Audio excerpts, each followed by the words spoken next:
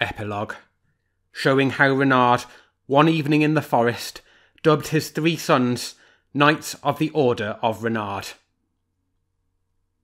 This way, Rover. Lanfert, the forest keeper, who was hammering stakes into the ground to mark out the site for a state clearance scheme, listened and smiled. Dusk was falling.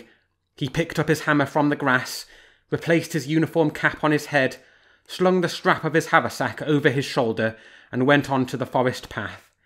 As he walked, he hummed to himself the old hunting song that his forefathers had sung. It's Reynard the fox, his cunning so good, let's chase him into the depths of the wood. He knew the red fox with the black tufted tail. Reynard was calling to his mate or his sons to go hunting. Lanfert thought of him with an obscure, profound and warm friendship, which he could not dissociate in any way from his love of the forest, the copse in spring and the glade in autumn, the herd of deer leaping across a path, the woodpecker with his loud cry, and the robin in winter hopping over the frozen leaves. It was mid-September. The golden light of evening fell on the toadflax beside the path, the branches leaning down overhead and the edge of the forest opening onto the fields of the plain, which Lanfert was already approaching. Then his rough heart filled with the same deep emotion that the fox's bark had awakened in him just previously. He did not define it further, but yielded to it with delight. It came from somewhere beyond himself, from a legendary past which had brought to life again this evening a long succession of Lanferts who all had the same figure, the same cheerful, lively gaiety. Below a little stone bridge, with flowers hanging down from its arch, someone, Daisy perhaps, was finishing her washing late, beating it loudly and rhythmically. The bell in the little church, swinging over its small open platform, rang out the notes of the Angelus. The tiled roof showed pink through the old elder trees. Against the presbytery wall flowered the last dark red roses of the season. The forester went forward over the plain, listening to the beating of the washing, the notes of the Angelus, and the creaking wheels of a truck along the road.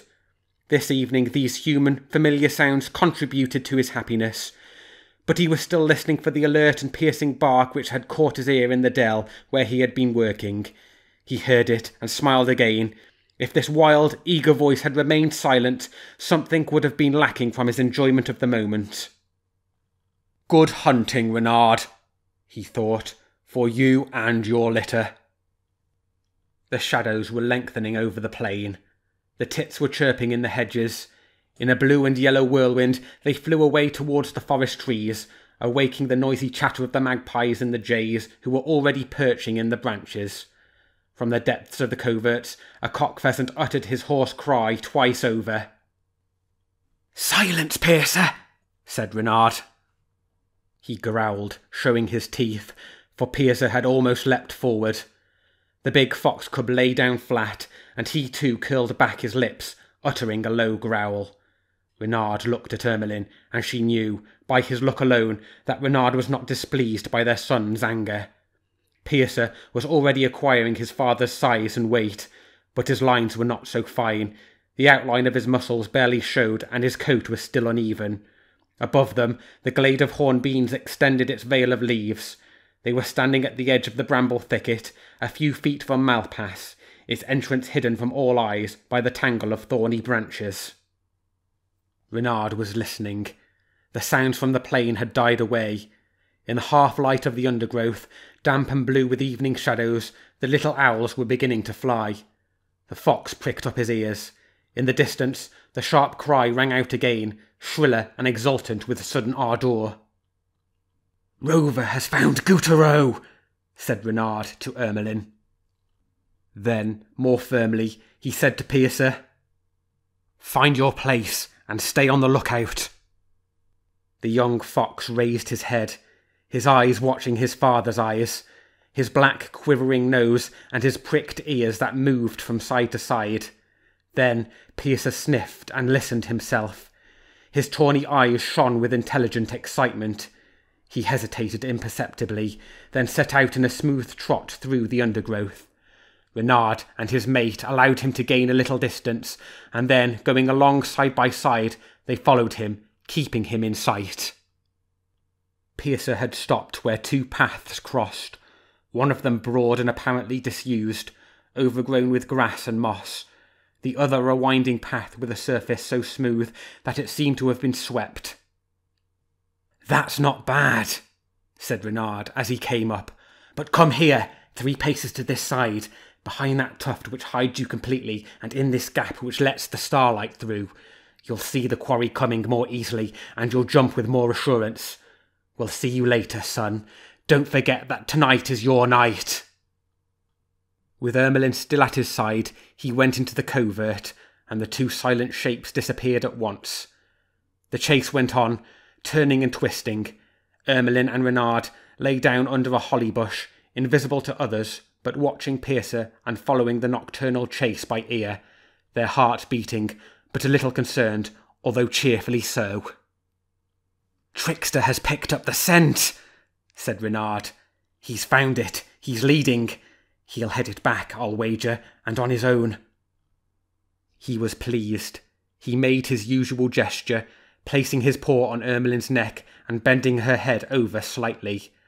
A long-eared shadow, silent like them, glided towards them as though born of the darkness. It was Rover, their favourite, the smallest and slightest of their sons, possessing an infallible nose and as skilful as his 2 parents together. The stars moved round in the sky. Sudden gusts of wind passed, making the dried heather flowers crackle. From time to time, at the edge of the shadows, a harsh light cut through the darkness, came closer, and turned the corner of the road with majestic slowness.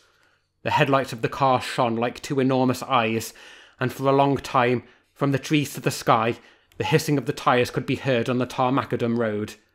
The 3 foxes remained motionless, starting only when they heard cries or the sounds of feet skirting the enclosure, so close sometimes that they seemed to feel the dead leaves thrown up by the hare's thudding feet rustle against their very sides. Once more the chase changed its direction, and this time all 3 foxes, obeying the same instinct, rose to their feet and strained towards the darkness. Trickster had suddenly swerved, narrowing the circle of the chase. Where the pathways curved round, they could see Piercer's leap of attack, magnificently firm and sure, and Goutereau yelped at once. Piercer had caught hold of him well, full in the back, but the hare fought savagely between his jaws. He stiffened his back, then let it go limp, thrusting his long legs down to the ground with the same violence. Like Piercer, he could hear Trickster barking as he came closer. He shook himself violently, making Piercer stumble. Then he shook himself again, and his skin split open. The young fox's teeth had been jarred twice, and they now slid into the soft fur. Goutereau escaped, just as Trickster rushed up. The 2 brothers growled, hurled themselves at each other, and rolled over on the old pathway. "Leave them alone, Ermelyn," said Reynard. She obeyed and let them fight. Reynard did not look at them any longer. "Your turn again, Rover," he said. Rover sniffed at the grass and the wind, then he plunged into the darkness. Then, a moment later, Reynard said, "Your turn now, Trickster." With drooping tails and bristling fur, the fox cubs had stopped fighting and separated. Trickster bared his teeth for the last time, sniffed the grass too, and disappeared at the exact spot where Rover had just plunged into the night. "Your turn now, Piercer," said Reynard. "Stay here, for Trickster will drive Goutereau this way again." Reynard and his mate went back beneath the holly bush. The forest was quite silent, and through the silence, far away, a cry rang out, shrill and clear, which made their hearts beat again. "Rover has picked up the scent again," said Reynard. Silence fell once more, complete and apparently endless. Then, from the very heart of this silence, louder and more eager than ever, the cry rang out again with a double bark. "Now Trickster is leading," said Reynard. He sighed deeply and laid his paw on Ermelyn's neck with the same authoritative, affectionate gesture, and it was she who spoke on his behalf with happiness and pride. "And this time, Piercer won't let go."